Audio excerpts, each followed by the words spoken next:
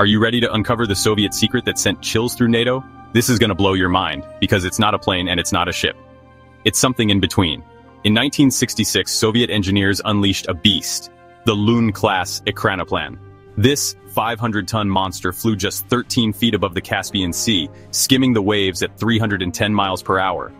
Thanks to something called ground effect, its wings trapped air, letting it float like a hovercraft, but with 8 roaring jet engines and 6 nuclear missiles in tubes mounted to the top. Its mission? To sink U.S. aircraft carriers in a single strike. NATO spies were baffled. They thought it was a UFO until satellite pics revealed this 300-foot-long aluminum terror.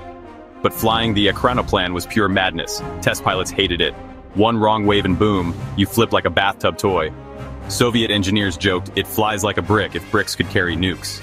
By 1987, all 3 prototypes were history. Why?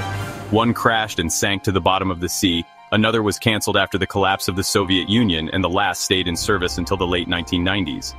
Now, the ekranoplan sits rusting away on a beach after its tow lines broke while being taken to a museum for display.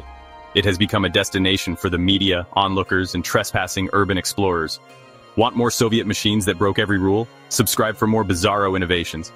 Would you dare ride the Caspian sea monster? Comment below.